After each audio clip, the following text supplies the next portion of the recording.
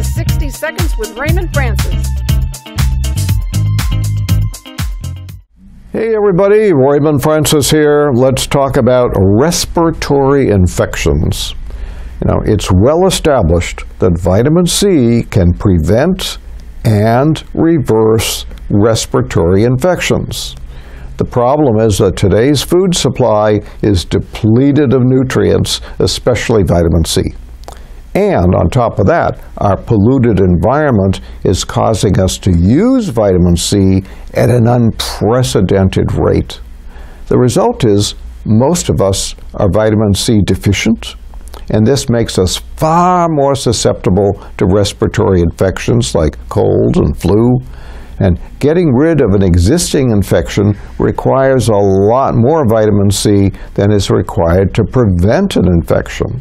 So be preventive. Numerous studies have shown that vitamin C supplements reduce the severity of symptoms and also the amount of time needed for recovery. Unfortunately, most vitamin C supplements don't meet my quality standards. They're made incorrectly. They contain biologically incorrect deascorbate. They contain oxidized vitamin C. They're manufactured from GMO corn.